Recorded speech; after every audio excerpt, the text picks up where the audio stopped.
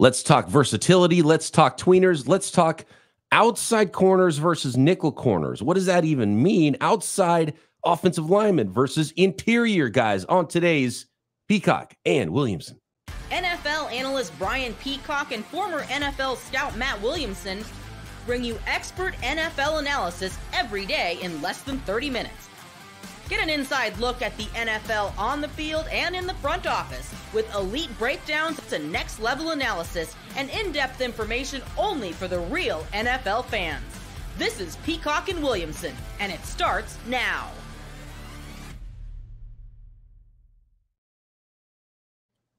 Welcome to the Peacock and Williamson NFL Show. Brian Peacock alongside Matt Williamson at BD Peacock at Williamson NFL. Thanks, everybody, for making us your first listen on the Locked On Podcast Network, your team every day. We love our everydayers, and we appreciate it. Please hit that subscribe button on YouTube or everywhere you get your podcasts. Today's episode of P&W is brought to you by Monopoly Go. I've got a competitive side. I know you do. I know Matt Williamson's already competitive about his Monopoly skills, and that's why we're big fans of Monopoly Go, the mobile hit twist on a classic Monopoly. Join your friends, download Monopoly Go now, free on the App Store or Google Play. Okay, Matt, we brainstormed this episode off the air because I wanted to talk about offensive linemen and tackle fits, and I was a little frustrated going through mock drafts, and you know, everything's so need-based in mock drafts, and first of all, teams don't draft as need-based as these mock drafts are, which is usually the first point where mocks start to fall apart because the team says, this is the best player, we're drafting. Let me stop you real quick because I'm going to throw one thing out too that I urge everyone to do with their favorite team or as many teams as you want. Go look at the free agents to be after this season.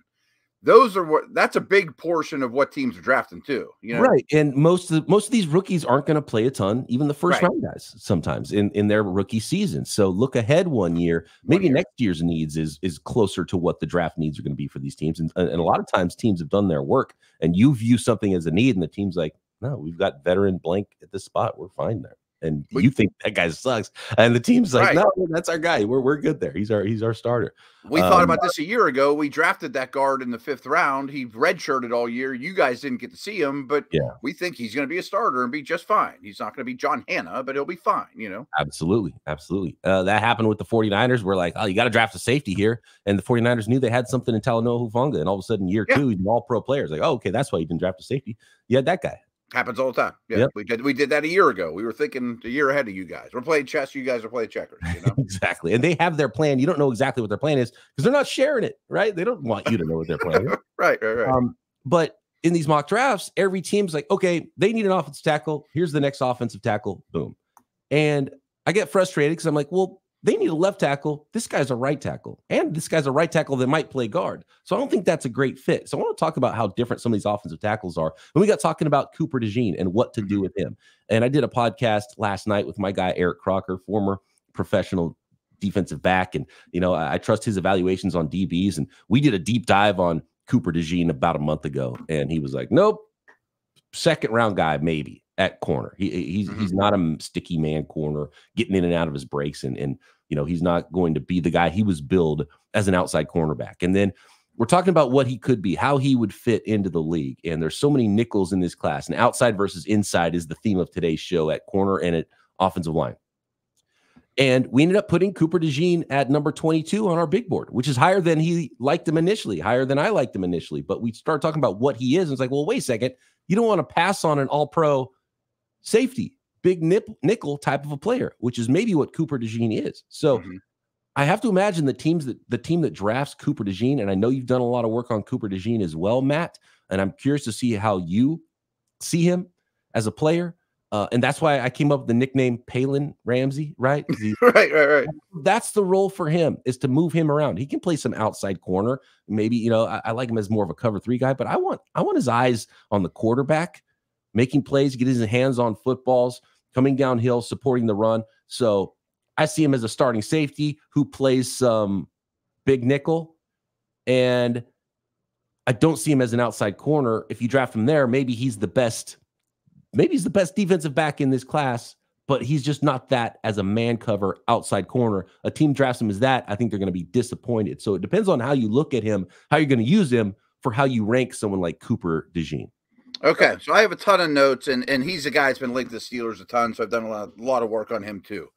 Now, you know Eric Crocker 10,000 times better than I do. I think I've had one conversation with him or whatever, on the air. But I will guarantee he probably knows defensive back stuff better than I do. I'll concede that all day long. That being said, I do think I probably like DeJean as an outside man corner more than Eric does. Do I think that's his specialty? Absolutely not. I'm always looking at this through a Steeler lens. Do I want him following Jamar Chase every snap? No. You know what I mean? Absolutely not. Now, I think he's more Nnamdi Asomugha Sherman as an outside corner. That's a good comp there. I like the Asomugha comp there for him, for sure. Because we saw what happened Raiders versus Eagles. You can't just – this is like the whole theme of our show today. You can't just throw him in a new scheme and expect the same results. So I think he has that as a corner. Now, let me pause you really quick. Do you remember? It just dawned on me, and I don't want to forget. Do you remember out of the same college? It's it's not exactly the same scheme and coaching staff, but they play a lot of zone coverages in that Iowa defense. Do you remember? It was Josh Jackson, right? A few years ago. Yeah. Corner kind of a zone guy. Yeah. Played a ton of zone, picked off like 8 balls, ended up getting drafted in the second round, and it was like, oh, he's only that. He's not going to fit for everybody, and you're going to have to play a lot of man at some point in the NFL, no matter if you're a zone-heavy defense or not. And he ended up not working out. And so that's why I kind of look at Cooper DeJean as like, yeah, okay, he looked really good in that scheme and how he was used. Don't try to use him differently and think he's going to be that guy. So I love some of your observations. Like I've said, go watch his highlight tape of dunks. And you're like, well, yeah, they're all off 2 feet. And, he didn't do the change of direction drills because I'm still recovering. I'm putting that in quotes. But he did everything. Every straight line bursty drill he did, and he did well. Jumps, 40s, but not change of direction, fluid hip stuff. That's not an accident. There's no question about that. I do think he's more talented than Jackson. I think he's a better prospect than Jackson. I think across the board. Yeah, see that. Yeah. I mean, it doesn't mean he's going to fail, but you do need to use him a certain way. So for specifically the Steelers, I look at the Steelers secondary and be like, it's kind of a mess, but they have 2 foundational players. They have Porter Jr., who follows the Jamar Chases around. He's actually a shadow corner who is an outside guy. You don't want him in a slot. He's now become a prototypical man coverage long dude. And you have Minka, who is a great free safety, but you'd love for him to do so many other things. Now, if I can throw DeJean there as the third part, and he's the fill-in-the-blank guy, like I'm not asking him to be every snap the opposite corner of Porter. He gets T. Higgins, you know what I mean? But he's going to get slot stuff. He's going to let Minka sneak into the box and blitz. When we play the Ravens, he might be man coverage on Mark Andrews. Week 1 last year, maybe DeJean lines up on Kittle or McCaffrey once in a while. In the age of positionless football, I think he has great value, but don't ask him to play left-handed. And landing spot's going to be huge for him. Yeah. And I just really hope he goes to a team with a defensive coordinator who knows how to use him, uses him right. And to be honest with you, he's kind of similar. Is he maybe too similar to Minkah Fitzpatrick? Or is it, so you like a more outside corner, moves inside. I think we like them more as a safety who drops down, but can play some. Yeah, but I don't disagree with any of it. Yeah, I like all, Okay. I think Minka's the best center fielder in the league. Like, I don't know if I want DeJean doing that time and time again, but if they're both in like a cover 2 shell and one drops down, the other one doesn't, one's a robber, it just opens up, kind of the Bills with their guys. Interchangeability and positional football and matching up with what teams like to do. Yeah, I love that. So, okay, last little nugget, because like 1 year ago, after day 1, if you recall, the Steelers had the first pick of day 2 after the Claypool trade. And I loved Joey Porter, but all that night and leading up to that pick, I said I would take Brian Branch. So what's the value of Brian Branch versus DeJean? You know what I mean? I think that's a comp too. Yeah, and Brian Branch and nickels are less valuable than outside corners for the most part. And that's why they're more and more valuable. Teams aren't paying inside guys. It's the same on the offensive line as it is for defensive backs. Although I would argue that there's never been a time where inside corners and safeties are asked to do more than they have harder than ever.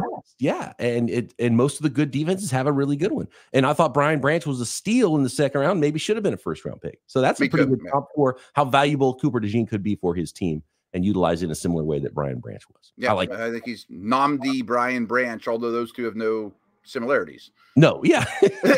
You know what I mean? Yeah. He's everything and nothing depending on who drafts him. He's not Deion Sanders. Yes. Last nugget, and I don't know how to exactly phrase this, but we're all joking here. He seems like he's the only bigger corner with a little bit of stiffness that we're saying, oh, he's a safety. Just found that curious. Oh, and you know, and little corners, Matt, that have some stiffness that can't hang outside. Let's talk about that. Outside versus inside, offensive linemen and corners next. Today's episode of Peacock and Williamson is brought to you by Yahoo Finance. Wouldn't it be great if you could see all of your investments and retirement accounts in one place? With Yahoo Finance, you can consolidate your views from multiple accounts into one hub and access the expert analysis you need to tend to your entire portfolio with confidence. And I mean, you want to grow your portfolio, right? You want to deal with the rising cost of inflation, pay off your debt, your mortgage. You've done everything right. You've saved, you've invested. Now it's time to put it all into action, take it to the next level. And for 25 years, more than 25 years, Yahoo Finance has been the brand behind every great investor. They are the #1 finance destination, holistic looks at financial news cycles, breaking news, editorial perspectives, analyst ratings, independent research, customizable charts, and so much more. For comprehensive financial news and analysis, visit the brand behind every great investor, yahoofinance.com. The #1 financial destination, yahoofinance.com. That's yahoofinance.com.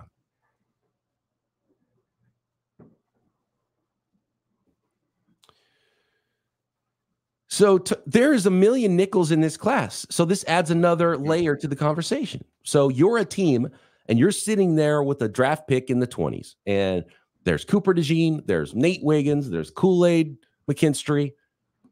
And then you look at what's available in round 2, round 3, round 4 of this draft. There's 1,000 nickels. Yeah. And there's a lot of guys that you might not trust to play corner on the outside there too. So does that knock someone who's going to play inside ultimately? Because the more I look at this class, the more I realize there's not that many pure outside cover guys, which is why Wiggins, Kool-Aid McKinstry are going to be first-round picks, because you can't wait on those guys. You could pass on Cooper DeJean and still get a really good nickel later on. So I always bring these back to the Steelers, and I try to do that, folks, just because I think everyone, if you focus on your team as precisely as BP and I do on ours, you can see a lot of these similarities, you know, as opposed to making it a general 32-team thing. So do I love Dane Jackson? No, but I think they do, and they traded Deontay Johnson for him straight up, basically. And they think he's the starter opposite Porter. They need a slot. So I just talked about, hey, I would take DeJean at 20, but not over a tackle. You know what I mean? Like something that doesn't grow on trees, because the third round is loaded with Sainstrill, the Florida State dude. I mean, there's so many nickels. You know, I'd love Max Melton. Maybe you're going to use a second-round pick on the best ones. But second, third round, I'm going to get a really good slot that could also play outside. You're naming all the guys like Sandstrill and Max Melton. Love those guys. My favorites, in the second round. And it sounds like they're not going to get past the Steelers to the 49ers if they do both go tackle in the first round. Some similar needs for these two teams. It's interesting. Absolutely. And that's the thing is like, okay, there's things Phillips, you know, things you can't find later. So you got to draft the outside corner, the man cover corner, the sticky guy. You got to draft the tackle because you can get that slot guy. You can get that guard in round 2, round 3. And so that's what makes what's crazy about this draft is you could actually maybe get a starting offensive tackle in the third round. I mean, that's just a rarity of this draft. Maybe. Less so. The guard and center depth is crazy deep. It's crazy. Yeah. And they're first round guys at center. Like we don't get multiple first round centers, but we might get Graham Barton and Jackson Powers Johnson in the first round. And that doesn't happen. Frazier could go 40th. And then find other starting centers in the third round, in the fourth round. And it's a similar conversation. Do you pass on Graham Barton? Do you pass on Jackson Powers Johnson? Because you know there is a guy from South Dakota State that could be a starting center in the NFL that you can get in the third or fourth round. And so that'll be fascinating because it does dry up at certain spots and the depth is there for those positions that are easier to find, which is the inside guys. at corner and offensive tackle. And it's also knowing your team and being more granular and specific about how a team plays, what a team is looking for. There's so many corners that you watch the tape and you're like, okay, well, that guy's going to move inside. Well, some players aren't good at that. And it's like, well, I've never played that. Totally different world. Draft me to do something else that I've never done. Even though that's there's so many similarities between secondary and O-line. You know, like exactly. You can't, just because you can't make it here doesn't mean you can bump inside and deal with Aaron Donald. You know what I mean? And that's where the mock draft frustration comes from for me, because it's really easy to say, this team top need offensive tackle. Here's an offensive tackle. Well, they need a left tackle. Why are you mocking them? Taliese Fuaga, who's only played right tackle. He's probably a right tackle only in the NFL. Why would you ask him to move? He's not really prototype arm length. Some teams might even like him at guard. That's a terrible fit, you know? So for that reason, it might not be as easy for every team to love every offensive tackle, every team to love every corner for their scheme. And some teams want their offensive linemen to get out on the move. And maybe that's not the strength of this offensive lineman. So gap versus zone schemes is something that's really important too. So I think it's something that to keep in mind with all these teams, and why it's not so easy to just attach position to team, because the style of player.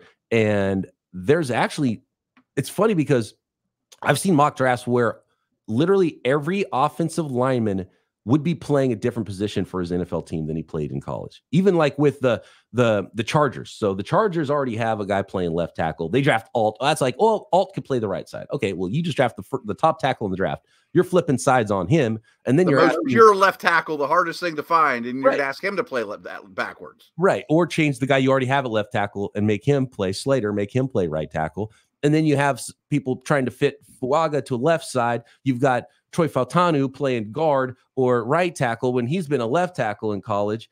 You got Roger Rosengarten, who was a right tackle. You want him to be a future left tackle for your team out of Washington and have them flip sides, even though they played the opposite sides in college. You got Mims. You got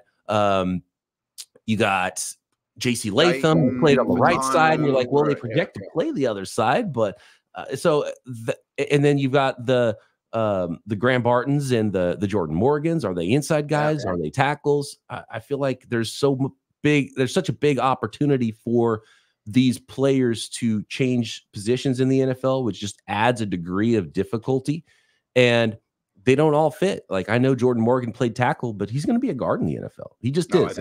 32 and 7/8 inch arm length. Teams just say, don't pass go. Shout out Monopoly Go. Don't pass go. Don't collect $200. Go straight to the interior of the offensive line. If you hit a certain, that's just how teams treat these guys with the shorter arms. And so that's a lens you have to look at this class. As good as the class is, there's a lot of different flavors of offensive linemen, and not everybody fits everybody's scheme and need. So a couple things that there's so much to unpeel there too. Like, Graham Barton's a pretty darn good left tackle for Duke. I mean, he probably wouldn't even have been a left tackle at Georgia. He probably would have been their center, you know, but 9 out of 10 schools, he's going to be a left tackle because he's good at it and he's a good football player. Right. He's not going to be a left tackle not going to be an offensive tackle in the NFL. There's no chance. I mean, maybe you get you out of a game in an emergency. That's different. But a couple things to unpack here too is, if you look at it through a GM's eyes, do you just get the 5 best offensive linemen you can, and from April to opening day, you say, that's why I'm paying an offensive line coach, and that's why offensive line coaches are the most important position coach in the league, and make it work? Or do you do what we said and get maybe take a lesser prospect, a slightly lesser prospect, a B- versus a B, because you know he's a right guard, and I'm not going to ask him to play a center or a right tackle. He was a right guard for 4 years at Mississippi Valley State or whatever, and I'm just going to plug him right in where he is. You know, what's the best team-building move? And the other thing about it, too, which comes back to the draft, is you kind of started that segment by like, okay, so if we're just jotting down team needs for the Saints or whoever, it's like tackle, you know, okay, not right tackle, left tackle. It should be right tackle, left tackle. But whoever your pro scout is in your building should go to the GM and be like, okay, Fuaga is only a right tackle.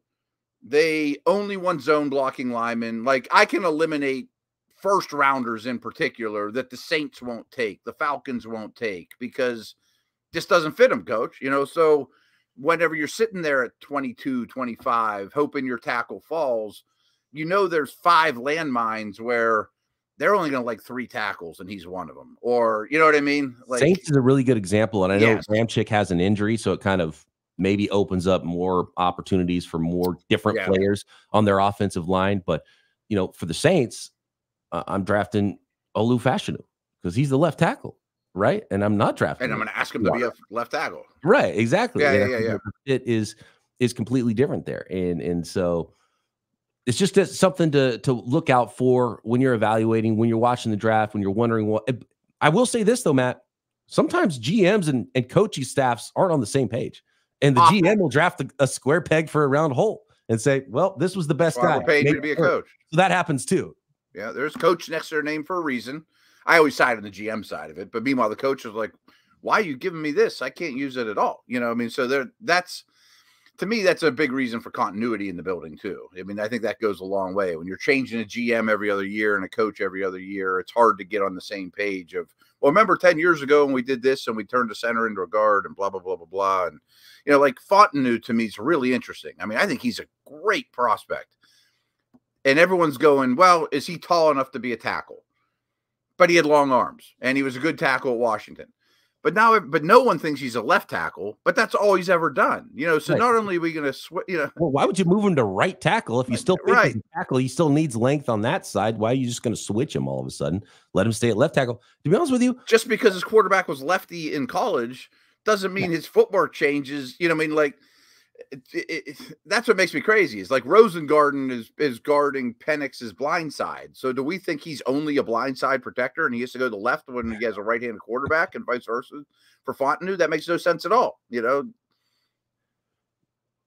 More on the offensive line. A couple of quotes from McGinn's article, who talks to all the anonymous scouts. It's anonymous scout season. Some very interesting, some goofy, and I think some important quotes from those scouts on a couple of these first round offensive tackles in the 2024 NFL draft. Next.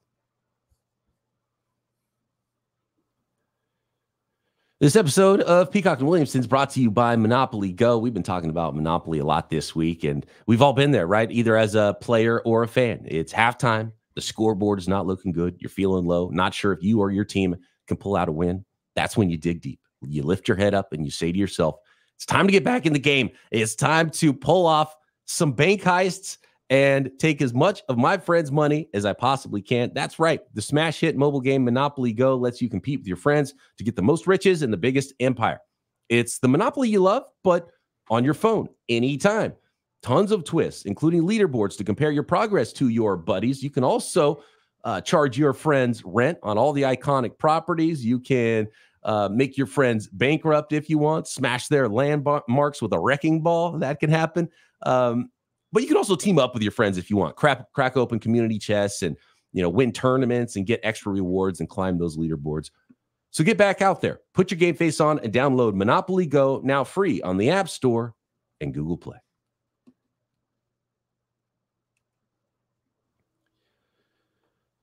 So, taking a look at the offensive lineman here and some of the quotes, and I especially for tackle, it's like this is like the tackle in the corner thing. Are you an outside corner?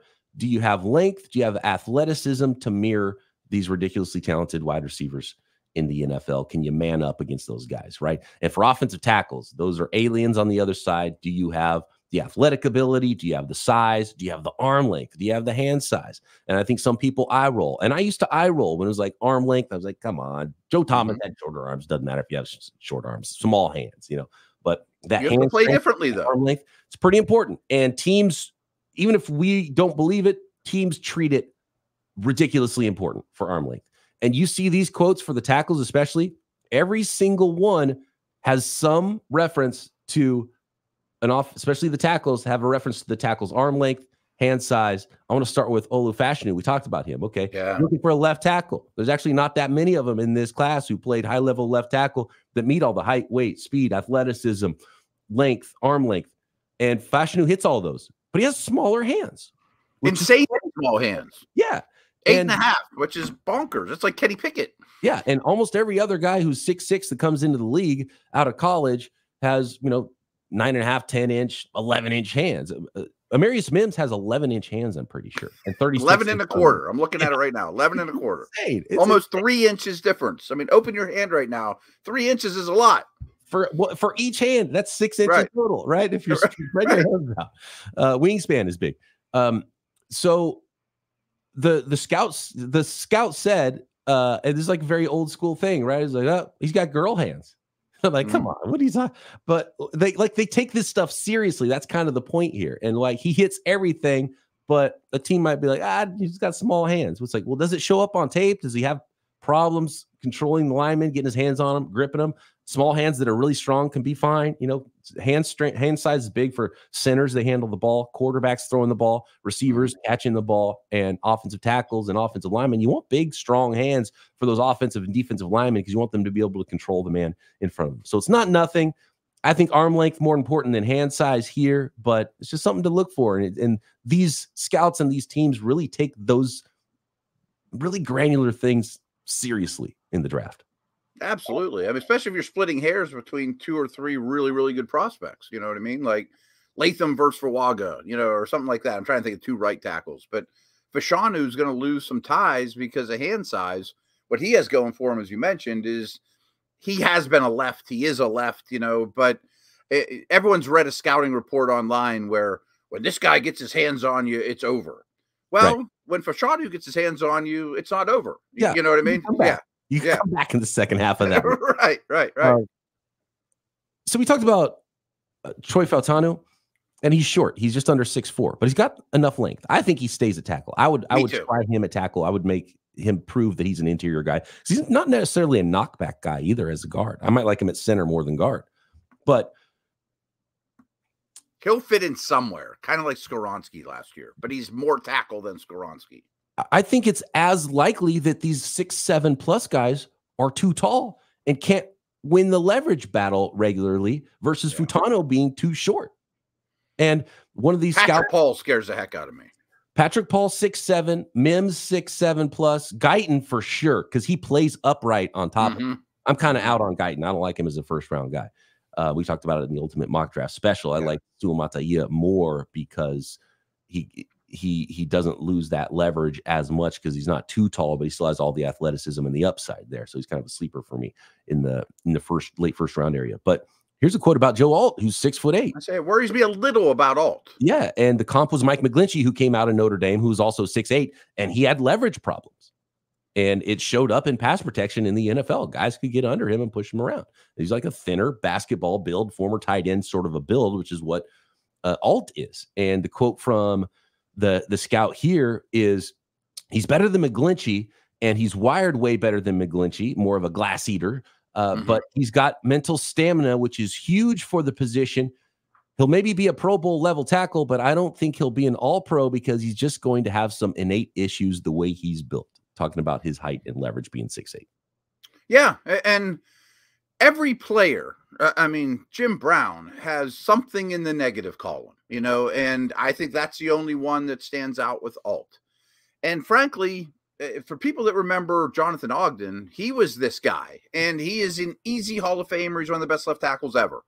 But the James Harrison and Freeneys of the world that are like 6 foot on a good day, that are just pocket, a bundle of, Elvis Dumervilles, they're going to give Alt trouble. They gave Ogden trouble. It's hard to get that low to get your hands on a spinning Freeney who's basically at like below your chest level because he bends so well, and you're just kind of pushing him away like a little dog attacking you or something. And then real quick, I have Dane's Beast up here in front of us, and there's 4 of these tackles that should get drafted pretty high that are 6'7.5" or higher or taller. Paul, Guyton, Mims, Alt. Alt's going to be a good player. I believe that. But to your point on Guyton, and I think even more so with Paul, at least Mims has a lot more sand in his pants. He's a lot thicker. Even if you get under him, he's still going to be hard to move. It's really important with that knee bend. Can you get low? And some guys just play upright and tall, and they just can't get down there and lose leverage. And then that's what worries me a lot about Guyton. So up and down. Mims just looks a lot more natural out there, even just in the few reps that he's shown, which is why he's such a wild prospect to be drafted where he's probably going to be drafted. It's just a lottery ticket. You're just hoping. And that's what all this, I mean, it's obvious with Mims. That's what all the anonymous scouts say here in the article is just like, I don't know, man, but you take a shot. He's a lottery ticket. I have no idea. Yep. So last thing, and I always tie back to the Steelers. They trade up for Broderick Jones, another Georgia tackle. He doesn't play basically the first month of the season. Then they throw him in there, and he's pretty good, but he's very raw too. He's a one-year starter at Georgia, which makes him seem like the most experienced guy in the world compared to Mims. But he was very raw. A lot of his technique stuff needs a lot of work. But he also, even at the NFL level, was so freaky.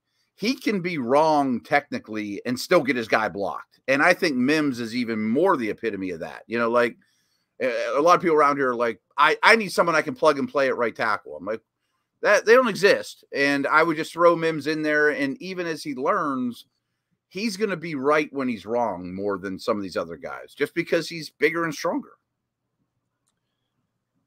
On Fuaga, as we talked about, scouts pointing out his arms are short, 33 1/8. It's above the minimum, but it's not at the ideal, which would be 34-inch plus for an offensive tackle. But big, strong hands.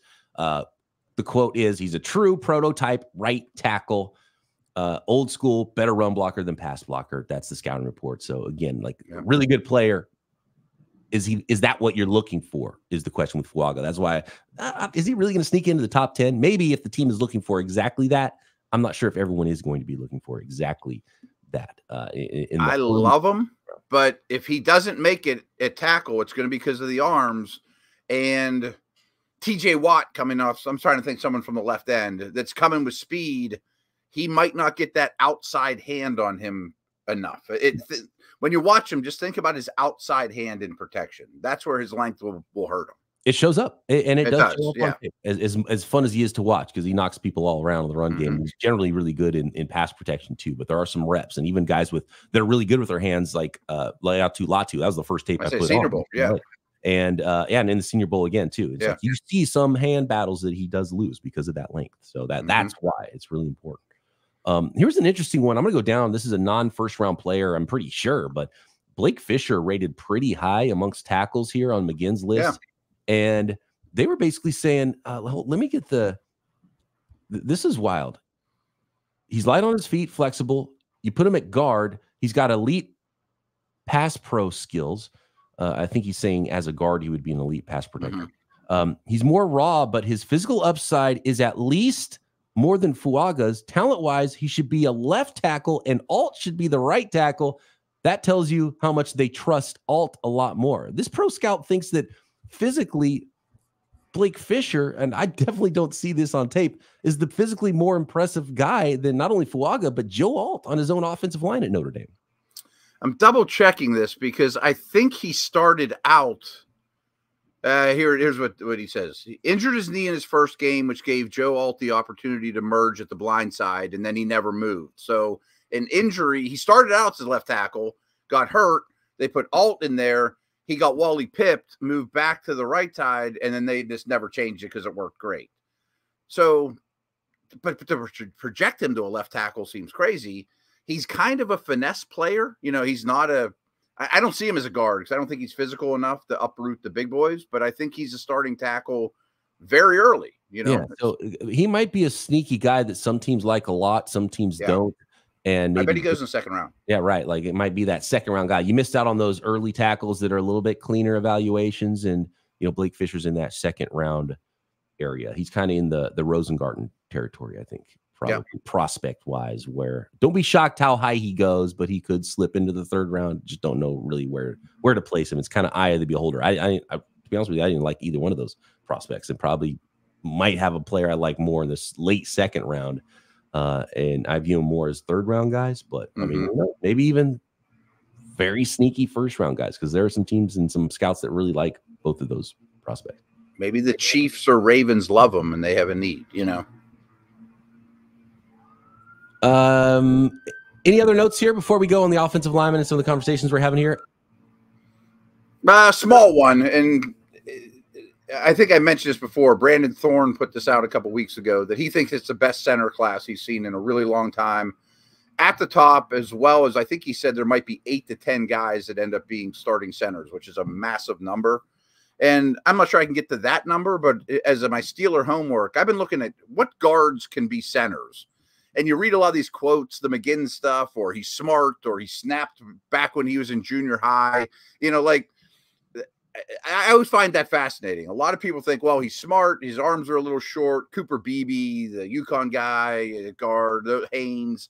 Can they be a center? Well, I'm not sure you can just default to center, but I do think you can manufacture a center. And then I wonder, it's like, well, why didn't he play center already? Is guard that much more valuable to that team that they didn't want to play center? Or there was another guy who could only play center, so you played him at guard. Cooper Beebe's an interesting one. He's playing tackle. He's definitely going to move inside. He's got shorter arms. Really short arms. If you're going to move him once, move him once. Pick a side. Is he left guard? Is he a center? Move him, and then let him learn that spot. Someone on Twitter corrected me because you mentioned the South Dakota State kid McCormick, because he's been a 4-year starter at guard and a good one.